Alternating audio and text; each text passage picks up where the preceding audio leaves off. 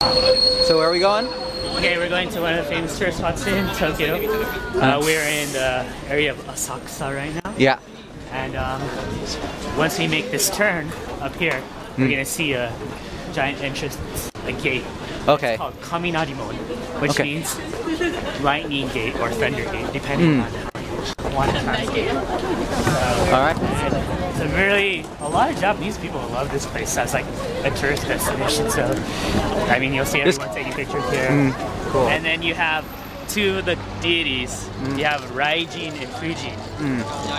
I think it's Raijin and Fujin. Okay. And those are the two guardians of the gate. Gotcha.